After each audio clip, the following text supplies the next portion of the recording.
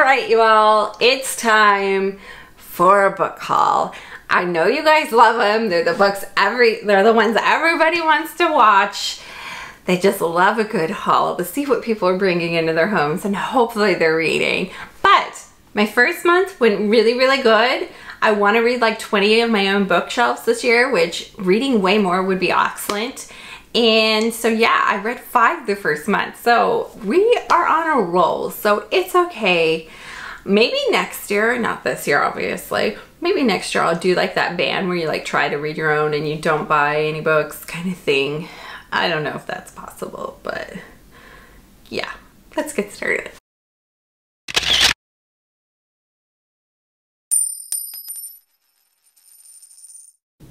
Book haul time! Okay. Oh, okay. The Comet Seekers. So this is about Rosa and Francois, and they end up in Antarctica together and they're immediately drawn together. I'm not sure, but the book is called The Comet Seekers by Helen Sedgwick. I thought it was really cute cover, so I went ahead and picked it up. I like the little synopsis on the back.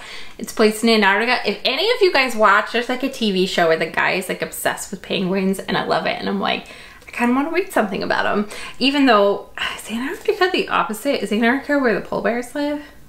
I don't know. I have to look it up. I gotta learn more things. I'll probably learn in this book. But it's not really cute. It's got a little cute cover. It's a shorter book. Always nice to pick up a shorter paperback. Love paperbacks. This one, however, is not. Not at all. So I think I have all 3 now, which is exciting. So if you guys did not see, I'll put a card in up here. If you guys did not see my TBR from the year, one of the books on my TBR from the year was The Fall of Giants. So I hear the books read really, really fast, even though they're gigantic. And you'll want to read all 3 of them. So I have all 3 now. I believe I have all 3.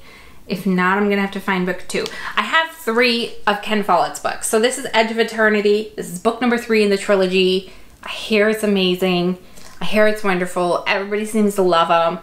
So I hope I'm right in buying these books. But yeah, I saw this one at a used bookstore. I just went ahead and picked it up because once I get started something, I do like reading series, especially if they read quickly. Who doesn't like reading series? It's ridiculous. The next one is Sophie Kinsella's I Owe You One. I read this one last year. I gave it 4 stars. Really, really liked it. There are some books that I give away of Sophie Kinsella's, some I don't, but this is one I really truly enjoyed. And I don't think this was like the original cover last February. They did end up putting out a different cover, and I like this one. It's pretty cute, but it's I Owe You One. The girl meets the guy and she owes him one, and it's like a ticket, and then he owes her one, and it's a ticket back and forth. It is a romance read. They end up owing you one, so it brings them together a lot. He is in a relationship for a huge portion of this book. She's in like a family relationship where her family's just kind of gone bonkers. Like they do the craziest stuff all the time, and she's like just trying to get them back together, and her mom's like off on a vacation, and she's trying to get the store like back on track to like making profit, her family store. So all bets are off. Nope, this says love means all debts are off. Incorrect. Read this one though. Glad to have it on my shelves. Glad to collected it. And check it out if you haven't read it.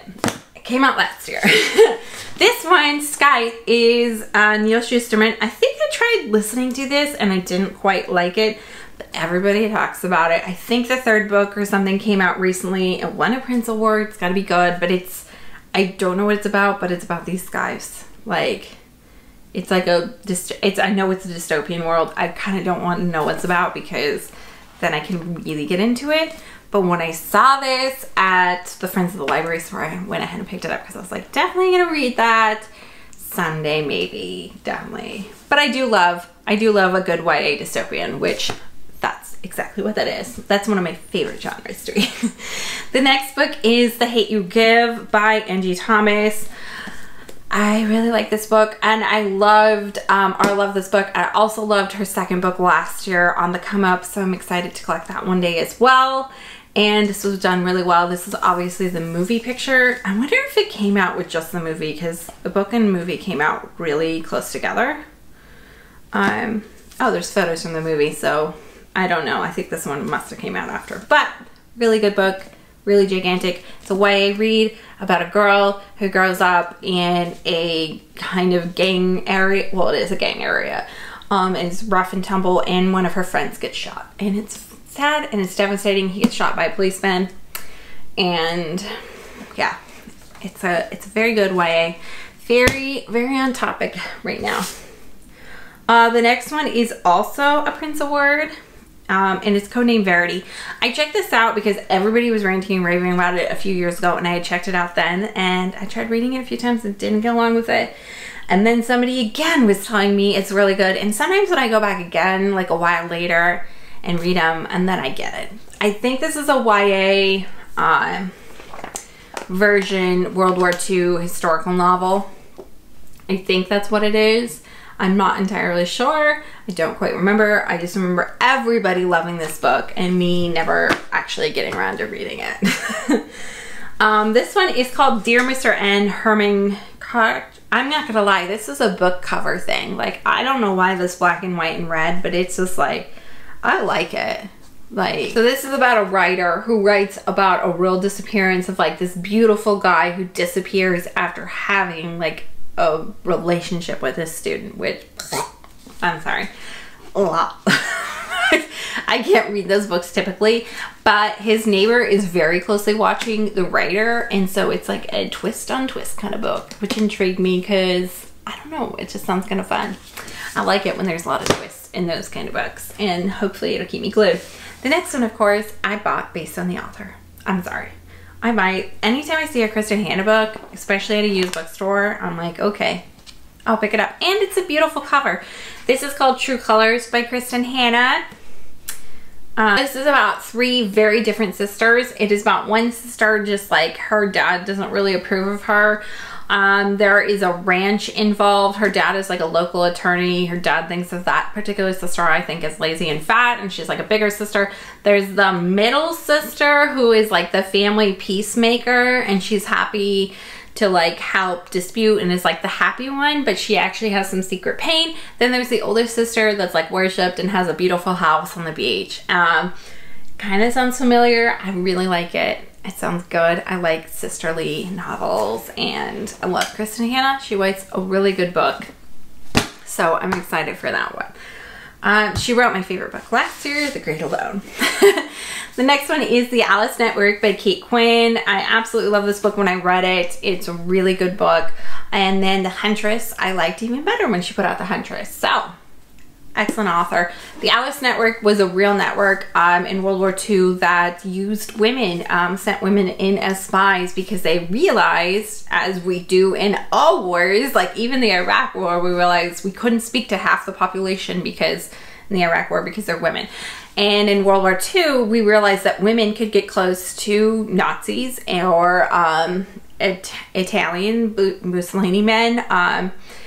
We could get close to them and spy on them because men don't suspect women. So they sent women in to be spies that could speak French very well and could pull off being a French woman and to be spies for the English and the Allies.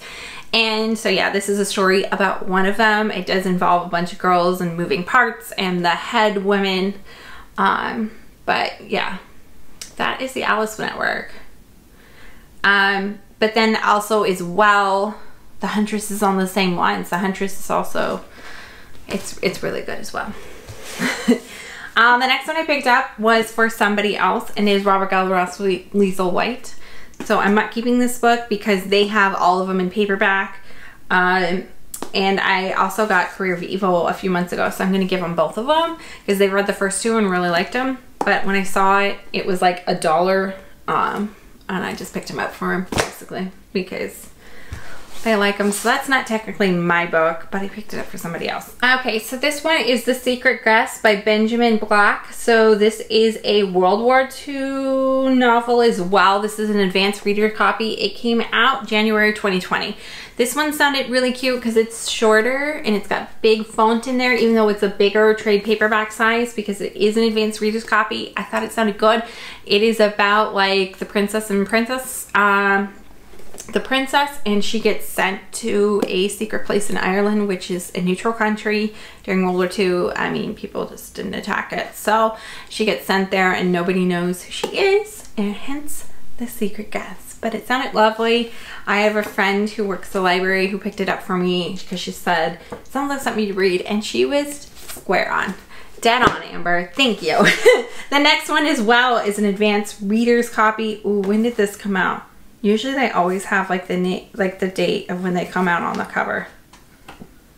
Okay, this one does not have a date, so I don't know when it comes out. Copyright 2019. So maybe it came out last year, at the end of last year. So this is Jennifer Shalverini, which I've read one of her books before, and I've collected a few of them because I liked it. The Christmas Boutique. Okay, so this one is just like weeks before Christmas. Sorry, I'm reading off the back. It's about like a boutique in a small town where all like the crafts and everything get ruined, and this money helps support the small town a lot. And so these quilters get together, which sounds really cute and good. I loved The Prayers for Sale, which was a quilter story. So, and I also like this author, so yeah. Thank you for sending that to me, Amber. The next one is The Light in Paris by Eleanor Brown. This one actually I got at the dollar store. I haven't read one I've gotten at the dollar store, but I kind of want to read one. This one just looks jazzy, right? This has got to be an 1820s novel. So yeah, this is about the Jazz Age in Paris.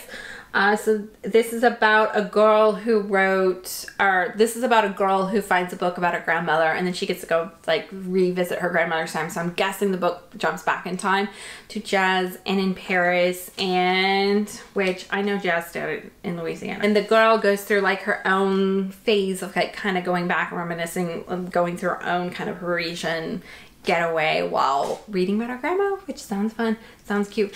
Beautiful purple, like this is a strong purple and gold cover. I liked it. So this one is about Julie and Evan, and it is The Futures, a novel by Anna Pitoniak. I don't know how to say this. This is a New York City based novel.